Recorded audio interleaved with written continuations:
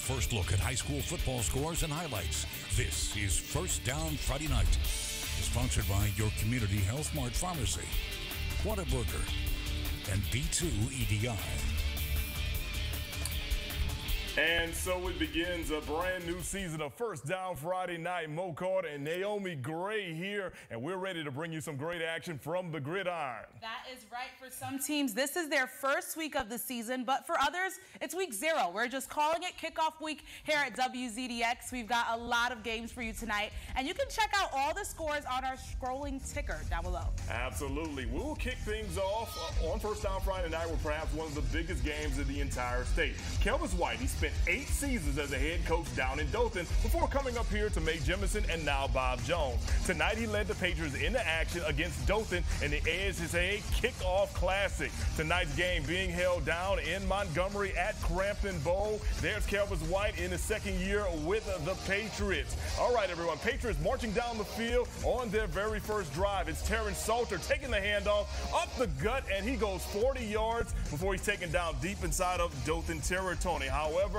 they're stalwart drive, Naomi, so you got to love the kickers here. Here comes Joseph Wheat. He comes through and knocks in the short field goal right there that puts Bob Jones up 3-0. But back comes Dothan, man, and look, they've got some playmakers. Their quarterback throws across the middle to Raymond Blackman, and watch him make a house call right here for a touchdown. Wolves take the lead of 7-3. More from Dothan. Cunyon Moore is their quarterback. He has all the time in the world. Great blocking schemes. He finds a wide open Kavion Dury. He takes it to the house from 65 yards. Dothan would score again. They're up 21-3. Now later in the second quarter, Naomi, we had a lightning delay, so both teams had to leave the field. Well, Bob Jones comes out energized once they return back to the field, and Rayshawn Hardy scores his touchdown right here. He makes it 21-10. This game is actually still in progress as we speak, everyone. Let's give you an update from Montgomery right now. Dothan leads 28-17 in the early part of the third quarter. As I mentioned, this game was in a lightning delay earlier. We're going to give you an update on this game later on First Down Friday Night. Now, let's continue on, everyone. Off to Randolph. The Raiders playing host to Elkmont in their opener. Raiders up 7-0 and looking for more. 3rd and long. Andrew Hunter running that read option. And watch what happens when you follow your blocks, Naomi. You find touchdown. So that's 6 points for number 4 right there. He makes it 14-0. Red Devils on offense. And look, you know I love offense, but I was a defensive guy. So I love great defensive plays as Roe Allen is intercepted by Daniel Martin, and the Raiders take over with solid field position. Now let's go to the second quarter. Randolph on their own 39-yard line, and they get it to Nick Strong. And look, this is just one heck of a play. Matter of fact, why don't you give me your thoughts on this play as it goes to the left and it comes back to the right, Naomi? Oh, that guy is mean. He knows how to read the field, and he knows exactly where he's going. You can tell he's been in the weight room as well, because look, as he ran over 2 men, and then he's just going to outrun everyone. 61 yards for a score. Let's check out your final score tonight from Garth as Randolph goes on to win by a final score of 48-7. Next week, Randolph, they will take on Glencoe. Elkmont, as they'll be up against their county rival, Ardmore. And moments ago, we saw Kelvis White lead Bob Jones into action over in Harvest. His brother, Laren White, was doing the same with Sparkman. Last season, he led the Senators to a 6-5 record and a playoff appearance. Tonight, they took on Gardendale. Last year, the Rockets beat the Senators 22-7, and they didn't miss a beat. First quarter, Rockets up 2, and they get amazing field position on this return by L.T. Sanders. He breaks down to left field, but he's taking down to set up the first down. Next play, it'll get tricky. I'll even eventually find Tyler Nelson, who's getting barricaded by a swarm of linemen, but he winds up chucking the deuces and makes his way into the end zone. Sparkman's defense literally wind up having to step up because it was a 9-0 lead by then. Later, Kenneth Hall, he goes down low, and he meets Jonathan Harris with an aggressive stop for no gain on the play. But as time winds down, Gardendale strikes again. Tyler Nelson puts the team on his back with the carry, and he has a reservation for one in the end zone. Rockets jump ahead to a 16-0 lead. We're going to go ahead and take a look at the score right now. Actually, it's 28-20 in the fourth. So Sparkman came back. Surprisingly, Sparkman will face a really tough challenge as they go ahead and as they challenge to go ahead and take on state champion Thomason. Now, off to Discovery Middle School. The Falcons of St. John Paul hosting Jacksonville, who was already up 20-0 by time I got to the game, but here's a little bit of the action. Third quarter, Colin Hines takes the high snap and is under heavy pressure. There you see Jackson Bonner drilling him down at his credit. The snap, he got some cute little moves there to show for it. Later, Jacksonville is back on offense. Jim Oldie takes some time to spray the field, but Joseph Pritigan checks off the first down before the tackle. Later, Oldie feeling the pressure as the Falcons secondary locks the whole field down. Andrew Marca breaks up the pass and avoids what would be a crucial first down. Falcons have another shot, but Colin Hines rolls left and dishes out to Angelo Hunter, but he's stopped right in his tracks by an aggressive Jacksonville defense. Falcons couldn't get back in this one. Here's the final score, 41-0. Next week, they're going to go on take the St. John Paul is going to travel to Hayville. All right, let's come back closer to home. Let's go to Milton Frank. Lee taking on Columbia in the ETV Game of the Week. Columbia, they got the ball first, and they're trying to move the ball down the field. William Stanfield rolling out, and he fires a pass. However, he is intercepted by Jordan Bell, and Bell's got reservation for the end zone. He's a recipient of a pick six. Right there, everybody, and next thing you know, Lee is already up 6-0 because they missed the extra point. Next Lee possession, it's Jerome Jackson getting the handoff, barrels his way across the goal line for a score. Lee gets the extra point this time. They're now up 13-0. Let's move forward to the second quarter. Lee quarterback LaShawn Van, he's leading the team down the field. They're in the red zone. He will throw the quick out to guess who? That, once again, is Mr. Jordan Bell. He gets a touchdown on defense, a touchdown on offense right here, and he just continues to put Lee out in front. Let's check out your final score from Milton Frank Stadium tonight. It was all Lee. They knock off Columbia by a final score of 54-0. Coming up next Thursday, Columbia will play host to New Hope, while Lee will take on Grissom. Now, of course, the WZDX sports team is on social media. You can follow me, Mo Carter, WZDX. You can follow her at Naomi WZDX. And don't forget about Jonah at Jonah WZDX. Hey, send us a tweet. We may read it out on the air later on within the show. And we're just getting started with the debut episode of First Down Friday night. Up next, we'll head across the river for the varsity game of the night. Stay tuned. Now back to the action on First Down Friday night. All right, welcome back, everyone. Tonight we get a full course of a host of games and jamborees from across the area. And Jonah Karp got a chance to check an inter-county rivalry that dates back to the 1960s. He joins us live from the city of Decatur with more. Well, the rivalry is old, guys, but for Austin, they have a very young team. And the big question tonight, how much does not holding a preseason scrimmage hurt the development of young and inexperienced talent? And Austin had a chance to at least try and answer that question tonight against Hartselle. The Black Bears, hyped, smoke and everything, sprinting out of the gate, pumped to finally get some action in. But so are the Hawks. Moving the ball early, John Blackwood finds Eli Tidwell in stride, motoring up the sideline. He picks up a chunk. The Austin defense didn't have too many blips in that first quarter. They held Hartselle to a field goal on that drive. 3-zip was the score after the first 12 minutes, but the skies darkened and the Hawks offense lit up. Handoff to Armadeo Dunnigan. No space in that cluster on the right side. Ooh, here's some daylight. First touchdown puts Hartselle up by 2 scores, and they weren't done. Later in that quarter, Blackwell off the play action survey says Rainbow, and look who it is, Dunnigan.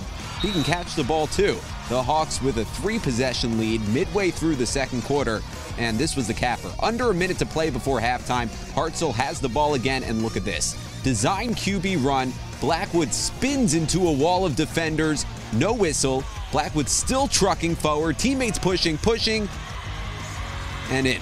Incredible.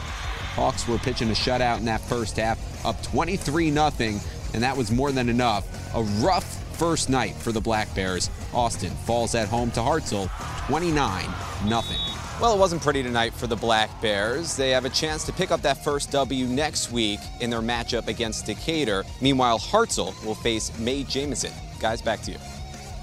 All right, thank you so much, Jonah. Hope you had fun out there across the river. Now, week 0 getting underway actually last night with a slew of games across the area code. That is right. Several games took place on the Highway 72 West Corridor near the Shoals. And Coach Brad Black and the Brooks Lions open season action with the home matchup against friendly foe Colbert County. Now, Brooks drew first blood for a 6-0 lead in the second, but the Tigers answer back as Notter and Hampton finds a way to stay on his feet, bringing the whole squad with him into the end zone, and things are all tied up. Later, Colbert County with a chance to take the lead, and the PAT is good. Tigers take a 7-6 lead to the locker room, but after some halftime entertainment, Brooks pops out with a vengeance. Junior quarterback Tyler Merckx rolls left and turns the Jets down the sidelines, weaving out the defenders. He almost loses the ball but maintains possession and calls his own number on the 48-yard touchdown. Lions are back in front, and they'll go for the 2-point conversion. And hey, if it ain't broke, don't fix it. Merckx on the keeper, and the Lions add 2 for a 14-7 lead. Colbert County struggled with field position, and later, it's gonna cost them. Check this out as Austin gets chased down in the end zone. Lions defense wouldn't let up, and it's a safety. That'll be just enough to hand Brooks its first win on the season. Let's take a look at the final score. All right, Colbert County fell 16-7 to Brooks. Next week, Brooks travels to Sheffield. Colbert County takes on R.A. Hubbard. Man, Merckx had some good moves on that sloppy field. It was a wet one down the road at Lauderdale County, hosting rival Lexington. Raynard shine first quarter. There's Jackson Lovelace. He gets bullied behind the line of scrimmage. He takes the sack for a loss. Looks like that one hurt a bit, but they'll get redemption a few possessions later. Jalen Bird takes a snap and finds a hole down the middle. He'll bust out the spin cycle and stamp a nice spot for the first down. It'll take a bit more than rain to stop the crowd from being fired up, but now it's go time. Ensuing play, Lauderdale goes Wildcat. Ethan Ham has his eyes on the end zone and he finds the receiver. I barely did. Brody lands for 6. First and only touchdown the game has Lauderdale County its first win on the season. Now here is your final score. 6-0 Lauderdale County. Not much change. Next week, Lexington will take on Tanner. Lauderdale County will face Wilson. Looks like you had fun down there in the rain last night. Not at all. All right, Chip English making his coaching debut with the Albertville Aggies. They travel to Marshall County rival AHSAA. Down to Marshall County we go. Knights on the road. 13 plays, 75 yards, capped off by James Ed Johnson with the TD run. The Knights up 7-0 as Coach Chip English telling his guys, look, calm down just a little bit, we'll be A-OK. Well, his quarterback, Andy Howard, connects with his receiver on a short game, but John Weston Johnson comes through with a very big hit. The Aggies are forced to punt. Let's go to the second quarter now as the ARAB student section continues to get hyped. And you're going to get hyped for things like this. It's Johnson running the read option, calling his own number, shakes a couple of defenders, and he is gone. 73 yards for a touchdown right there. It was all ARAB last night. Let's check out your final scores. ARAB goes on to win by a final of 35-0. Next week, Albertville, they've got a bye while ARAB will take on Guntersville. We've got more First Down Friday night coming up after the break. Stay tuned.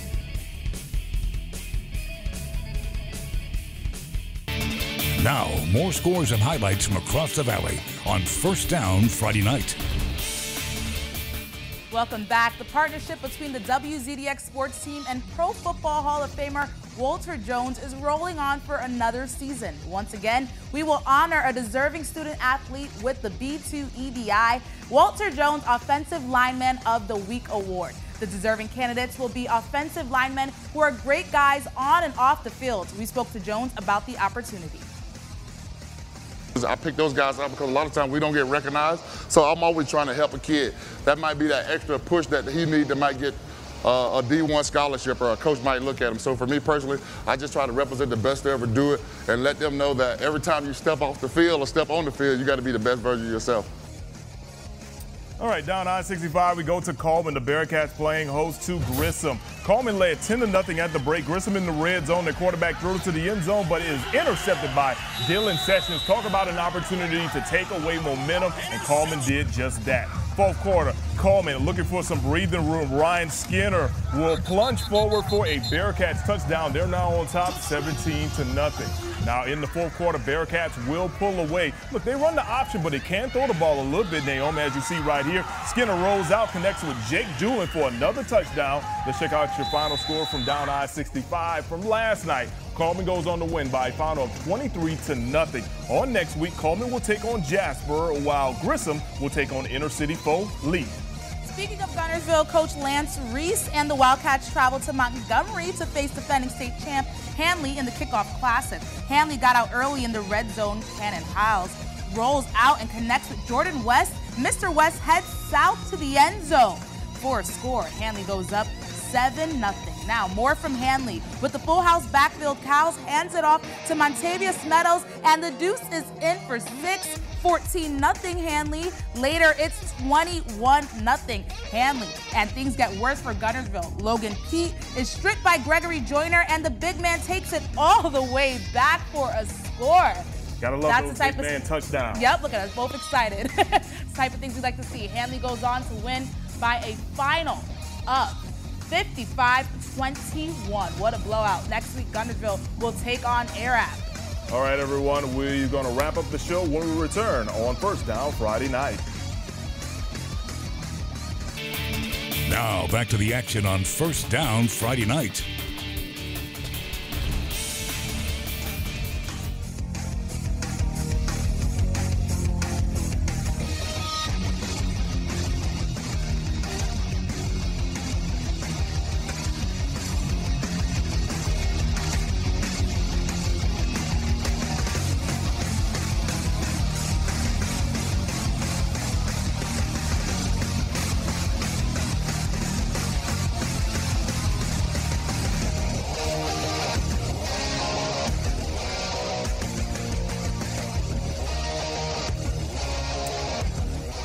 Everyone, let's go ahead and wrap up the show. We got 2 more games, Naomi. First one up is yours. Yes, Madison County made the quick trip to Buckhorn tonight. Strange start to this game. On Madison County's second possession, check out this later, how QB Romero Towers shows his running ability and gets the offense moving into Buckhorn territory. Though on the next snap, there's a bad exchange, ends up in a fumble. Buckhorn Williams Connor recovers it.